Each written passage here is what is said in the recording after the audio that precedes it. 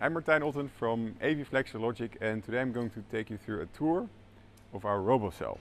And our RoboCell is automatic sleeve handling, taping, and also sleeve handling into the automatic mounting machine, FAM. But what I have behind me here is the automatic taping solution together with the sleeve handling. So join me. This is actually a sleeve cart that you're able to push into the system, and the robot will take each sleeve, apply the tape, and put it back onto the cart. We have actually two bays, as you can see here. So essentially, while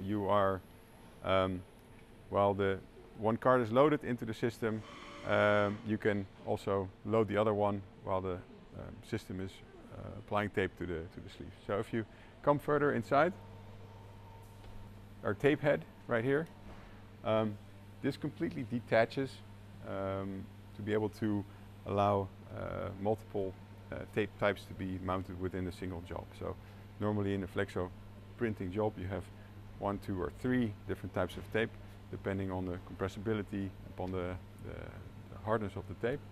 That's really cool because if you come a bit closer you can see this whole docking system. So all the connections, all the sensors, drives, etc. are connected over here, and the system can detach and reattach a new tape tool with a different type of tape, fully automatically. Then we have the bridge station over here. So the robot can also automatically switch different types of bridges, adapters onto the tape station to accommodate for different sleeve internal diameters. What's nice about applying the tape in the spiral form is that changing the angle means you have a different repeat of sleeve that you're applying the tape to. Means no tape waste. Also, using this type of tape application, there's no damage to the sleeve, so there's no knife, there's no air bubbles, and you save a lot on tape waste and operator time. So it's a fully automatic process.